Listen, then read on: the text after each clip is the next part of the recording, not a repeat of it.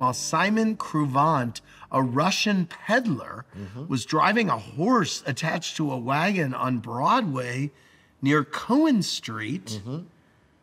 The shaft of the wagon broke, causing the horse to run away. Kruvant was thrown out of the wagon and had his right leg broken and received other injuries. He was sent to the city hospital.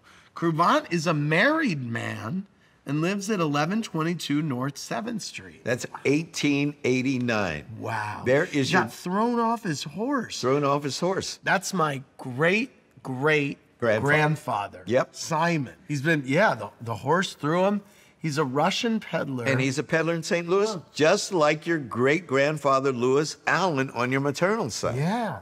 Wow. It makes me wonder if any of them ever crossed paths because they were Yeah. all in the same area. And I mean, it's not like in we're a talking 30-mile about, radius. Yeah, we're not talking about Manhattan. Right. You know what I mean? Yes, and they're all from one shtetl or another. Yep. Isn't that cool? Very. Can't believe you found this.